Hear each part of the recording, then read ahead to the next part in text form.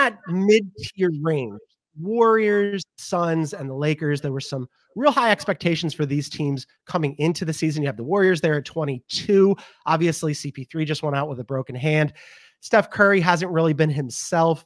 And then you've got the Draymond Green situation, which will not go away. You've got the Suns at 20. We haven't really seen the big three together, small sample size. And then, of course, the Lakers at 19. They won the in-season tournament, gang, and then they went off a cliff. Now, yes, they won the last 2 games, but one of them was last night when they needed 23 free throws in the fourth quarter to squeak by the Raptors by 1. So I'm not sure they're very good either. Ashley, let's start with you. Yeah. Of these 3, none of them are really where they want to be. Right. Who's the most disappointing to you so far? I would probably say it's a toss-up between the Suns and the Warriors. I think whenever you think about a dynasty in the NBA, you think of the Golden State Warriors, you think of them being able to figure it out, right, in some way, shape, or form. Whether you like it, whether you hate it, they're always some way, somehow in the mix. I think obviously with Draymond Green and these self-inflicted wounds and whatever else it is that he's dealing with off the court has had a serious trickle-down effect to the Golden State Warriors. Klay Thompson had a little bit of a hard time finding his footing earlier in the season. I think he's getting better. I think that's safe to say. The Chris Paul experiment is still an experiment. There's been talks of him maybe being on the move, and now we know he's out dealing with a fractured, I believe it is, wrist. So he can't catch a break. Steph Curry, once again, the load is all on him. And as we know, the reason you brought Chris Paul into the equation was to relieve some of that load from Steph Curry so that he was healthy come when you needed him the most, March, April playoffs. But it looks like what can go wrong will go wrong. Obviously, Draymond is returning. It's going to be interesting to see what version we get of Draymond. Is it this namaste version who doesn't argue with the referees? No. Not going to be that. Because if it's more of the same, I just don't know how this is going to help. If anything, it's going to hurt. And one more thing on this, I mean, we know the reports, Kuminga and the younger guys in the locker room weren't happy with Steve Kerr. There's a lot of conversations if Steve Kerr is the coach that can go ahead and develop them. It just seems that, all dynasties, you talk about the Patriots, the Warriors, the Roman Empire, they all fall eventually. So I think we're starting to see that in Golden State, and it's sad. Yeah, I mean, there's fault lines with all 3 of these teams. I'm with Ashley. I think the Warriors are the most disappointing team, but that's because I had actual expectations for this team. And I think there are still reasons, if you want to look at the glass half full, the Rorschach test, you squint your eyes. I think you can see a path forward. Obviously, Wiggins has to play better. The locker room has to get to a better spot. Draymond Green has to find his inner peace. I'm skeptical, but even his defensive excellence, I mean, their defense has been really poor. I know there's an influence on this podcast, a certain producer who doesn't love Steve Kerr's rotations. That becomes even clearer, I think, and it is true when Steph Curry can't be Superman. So those things maybe are correctable. To rely on the Suns was to rely on 3 guys who are almost always injured to be healthy together. That is not the pattern of their careers, certainly of late. It has not been the pattern of the season. And while I understand they have a huge ceiling, so is hitting the greens on roulette. I'm not betting on it. I'm not betting on the Suns. I know that they have a higher ceiling than the other 2 teams. I just think there's a likelihood they don't get there. And on the Lakers, look, I've covered LeBron James for a long time. We've all talked about him nonstop. He's obviously the most important force in basketball over the course of his career. And even though he's almost 40 years old, he's still amazing. But Darvin Ham is addicted to his minutes, which is true of every coach that's ever coached him. I don't know how many times we've had these conversations that they're going to play him fewer minutes, and then it's out of control when you get to this point of the year. But the guy is at the most minutes, I think, right now in the National Basketball Association. And unlike 4 years ago, LeBron James cannot carry a team to June if he has to carry them all the way up to mid-April when the playoffs start. And this isn't very nice, and I like the guy. But I do think that if you're on the radio show that I host and you listen, we sometimes refer to Anthony Davis as Anthony Humpty Dumpty Davis, and I want to be wrong. I want all the pieces put back together. I'm just saying, like, he's amazing. But do you really believe that AD is going to stay healthy and all of this wear and tear is not going to get on LeBron?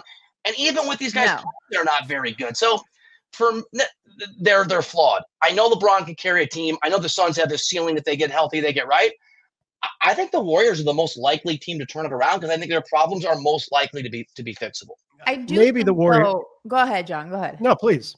No, I was going to say, I do think that the the Lakers rather, it's not so much just AD's health, which obviously I think is fair to say. And, I know people like to throw around the names or whatever, but I will say it's a legitimate cause for concern because some point of the season, his body will break down. But I think it's also when he is available, you get really, really great versions of him like they got last night.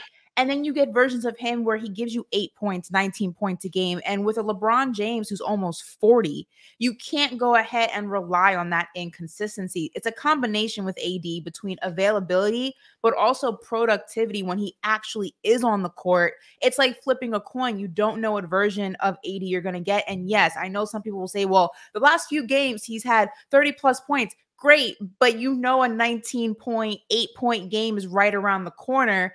And that's the biggest question mark with this Lakers team because they can't function like that at this stage in LeBron's career. It's just not going to work. Unreliable. You're 100% in two different, the Suns and Anthony Davis are similar. There's so many heights, but as Ash says, that unreliable in so many ways. In the Anthony Davis case, you're right. Like on the floor in the postseason at times, and physically, you're always holding your breath, John. I think the history for AD is no doubt you guys are right to question it, but that's my thing right now that I think their expectations for the Lakers are probably a little skewed, right? Because Anthony Davis has been available. He leads the NBA in total minutes. They've only missed 3 games total between Anthony Davis and LeBron James. So you would think if both of those guys are healthy and both of those guys are on the floor, they would be good, right? But that's the flaw of this Lakers roster. You look at them after those top 2 guys, who's their third guy? It's Austin Reeves, right? He went from a guy who was basically barely in the NBA to a bench player, to a rotation player, to their third guy, to a guy who was really good at the World Cup. And everybody thought him coming in this season, oh man, can you imagine it? He's going to be just as good this season. And he really hasn't been. He's taken a step back. So real quick before we move on, Bill, I'm going to let you go first because we know that you've got other things for CBS HQ. Do they need to make a trade? I mean, there's been a lot of whispers about, hey, maybe it's DeJounte Murray, maybe it's Zach LaVine, but don't forget, the Pelicans still control their draft. I mean, if I'm the Lakers, I want DeJounte Murray, and if I'm me, I want to be tall. But some things are not necessarily realistic. I mean, the answer is yes. But this again, I think, is why I like the Warriors' likelihood of improving more quickly or more likely than the Lakers, because the Warriors have some assets that are valued around the NBA and maybe undervalued in their organization. I mean, who are you? I guess you're moving Austin Reeves. Or is that something Rob Pelinka wants to do? Zach LaVine's a name that's out there, but what does it cost to get Zach LaVine? It's obviously a bunch of your picks going forward, though there's some constraints there. So yes, and Rob Pelinka, I think, earned the right to be motivated to do it because last trade deadline, he sort of played, mad chemist and mad scientist, and it worked. But I don't know that the path forward to the right move is as easy for the Lakers as it is, say, for the Warriors if they go that route. And John, real quick on that, I mean, what is it realistically going to do? I mean, you look at the standings right now in the West. You have Minnesota, OKC, Denver, Clippers, Sacramento, the Pelicans, Dallas, Houston, Phoenix, and then the Lakers. Let's say they do get a DeJounte Murray. Let's say they do get that piece, that player that they're looking for. How much realistically is it going to help them make that jump? This is a play-in team at best. This is not a playoff team. It takes more than just one player to go ahead and turn this team around. The construction of it just doesn't work. I don't know if I'm a Darvin Ham believer. I just don't think there's enough out there, and the Lakers have enough to give another team in order to help them make this jump when the West is still so stacked. I just don't see it. Yeah, I don't see it either. Tough spot for the Lakers this year.